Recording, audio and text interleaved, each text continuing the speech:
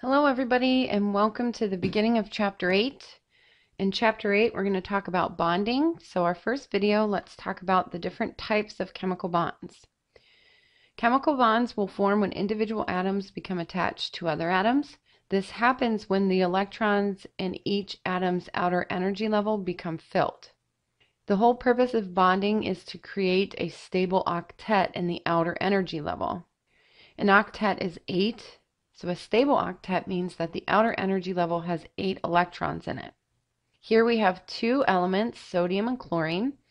Sodium's electron configuration ends in 3s1, meaning that in its outer energy level it has 1 electron. Chlorine's electron configuration ends in 3s2, 3p5, indicating an outer energy level filled with 7 electrons. So what must happen for sodium and chlorine to become stable? Well, sodium must lose 1 electron and chlorine must gain 1 electron. Here are their electron configurations again. Sodium's going to lose its 3s1 electron and chlorine's going to gain a 3p electron. What ends up happening here is sodium's 3s1 electron moves over to chlorine's 3p orbital. Now, if you take a look here, what you end up seeing is that sodium ends up with a +1 charge in an outer electron configuration of 2s2, 2p6. This is 8 electrons in its outermost energy level. Chlorine is a -1 ion now, and its outermost energy level is 3s2, 3p6, which is 8 electrons in the outer energy level. They both now have stable octets in their outermost energy levels. This transfer of an electron from sodium to chlorine is how a chemical bond is formed. The interaction between atoms which lead to bond formation are all centered around the electrons in incomplete subshells and incomplete outer shells, the valence electrons. So all bonding will deal with the outermost energy level, which is where the valence electrons are found. The atoms of the elements lose, gain, or share these electrons to achieve, where possible, the noble gas configurations. And we've seen the noble gas configurations in Chapter 6, but that's their whole goal, is to have a final electron configuration that matches the noble gases. For the main group electrons, the S&P block, the electrons available for bonding, the valence electrons, are the outer shell S&P electrons. Like we saw with sodium, it had a 3s1. That was its outermost energy level. In forming compounds, only these electrons, the valence electrons, will be used, and they can be used in one of two ways. They may be transferred to form ions, so that incomplete subshells are completed or removed, or they may be shared so that two atoms together have complete subshells.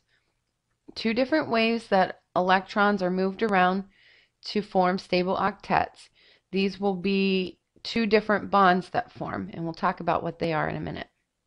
For the transition metals, though, the valence electrons will include the s electrons from their outermost shell and also electrons from their inner incomplete d shell. This is why the transition metals can have various oxidation numbers or various charges, because not only are they going to involve their s electrons, but they're also going to be able to use some of their d subshell electrons to form bonds.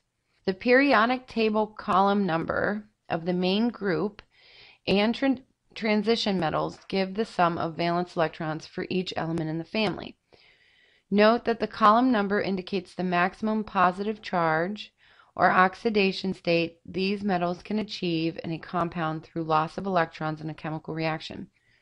All this is saying is those group 1 electrons, the alkali metals, they will have a +1 charge. So their group number will match what charge they have, and that indicates the number of electrons they'll lose. There are 3 basic types of chemical bonds. We have ionic, covalent, and metallic. An ionic bond is formed by the complete transfer of 1 or more electrons from a metal to a nonmetal. So ionic bonds will be between a metal and a nonmetal. A covalent bond is formed by the complete sharing of electrons. A covalent bond will form between two non-metal elements. And then a metallic bond is found in metals where bonding electrons are free to move throughout the 3D structure, and they create the sea of electrons. This is why metals can conduct electricity, because the ability for these electrons to move throughout. Here's a picture of the three different types of bonds. First we have our ionic bond, and you'll see here the electron is physically being transferred from one element to another. And when that happens, we create these ions. With covalent bonding, we are going to see that there is actually a sharing of electrons between the two elements. So here you're going to see a sharing, and each of these covalent bonds here will have a sharing of electrons between the two elements. And then over here, you can notice that this is a block of sodium with sodium atoms all the way throughout. And with these sodium atoms, you're going to notice they're going to have these electrons in the outermost energy level. And each of these atoms have these electrons. And because they are atoms of the same metal, these electrons are able to kind of move throughout the entire metal. And this allows electricity to pass through. What's important for you to recognize is that metallic bonding is not really bonding between two different substances. Metallic bonding is what occurs in a solid metal substance. So yes, it is a type of bonding in terms of how electrons are able to pass through, but it doesn't necessarily need to occur between two different atoms. It occurs between the atoms of the same element with metallic bonding. With ionic bonding, atoms will lose or gain electrons to achieve a noble gas configuration, and this is typically an exothermic reaction. The bonded state is lower in energy, therefore it's more stable. And when we start drawing the Lewis structure for ions, we're going to make sure we use brackets. So exothermic, right here, if you remember from chem, exothermic means it gives off heat, so the heat leaves the reaction. This right here, the bonded state is lower in energy. That is the whole purpose of everything in chemistry. We want a lower energy. They want to be stable. So the lower the energy, the more stable. So anytime a reaction occurs and a new substance is formed, it's forming because the bonds between the elements in that substance creates a more stable environment. And when we do the Lewis structures, which is a whole other lecture, we will use brackets. So it'll look like this when we do the Lewis structures. One thing that's important to notice is the lattice energy. It's the measurement of the energy of stabilization present in ionic solids. So in other words, how strong is our ionic bond? Here's an equation for the ionic substances. Will you necessarily be plugging numbers into this? No, but you should be able to qualitatively use this to determine whether an ionic bond is greater in one ionic compound versus another. What's important to notice is that the Q's up here represent the charge, and the R's here is the ionic radii. So this is the charge, and this is essentially the size of the ion. Let's use this here, which has a greater lattice energy. We have NaCl and KCl. NaCl, this will be a +1, this will be a -1, this will also be a +1, this will be a -1. So charge is not really going to affect anything here.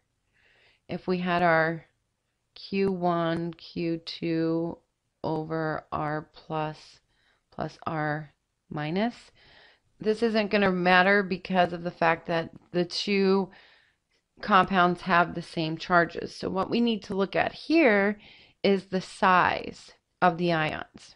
Well, chlorine will have the same size. So this R minus value will be the same for both. So instead we need to look at the R plus value. So look at the size of Na and K plus. Na plus and K plus. Sodium is higher in the periodic table than potassium. If you remember what happens as you go down a column, the ion gets bigger. And that's because of the fact that you're adding energy levels. So potassium is going to have a greater size. So we're going to have like this value over this R plus. Well, with R plus being on the bottom of the equation, we know that that means the KCl will be weaker and this one will be greater. So what we can do with looking at this example is that if we are only comparing, here we'll write it over here, if we are only looking at ion size, the larger the ion, the lower the energy, or the weaker the bond. Let's take a look at NaCl, which is a plus one, chlorine's a minus one. Here we have a plus two and a minus two. Here the charges are different. So we can look at the top, the Q1, Q2 over R plus R minus. So this number is going to dictate, well, if we have a 1 and a 1 versus a 2 and a 2, this will be 4, this will be 1. The MGS will be greater. So with that, we can say the greater the charge, the higher the energy. You will have a few of these in your homework to use, and you're going to be just using qualitative look at it. We're not actually going to be putting numbers in. I use the numbers down here to support the qualitative understanding and to put together these little, I guess, rules. But most of the time you're just going to be looking at qualitative, which is a larger ion side, which is a greater charge, and go from there. Transition metals will typically form plus 1, plus 2, and plus 3 ions. They will lose from their s electrons, and then most electrons will be lost to end up with a filled or a half-filled subshell.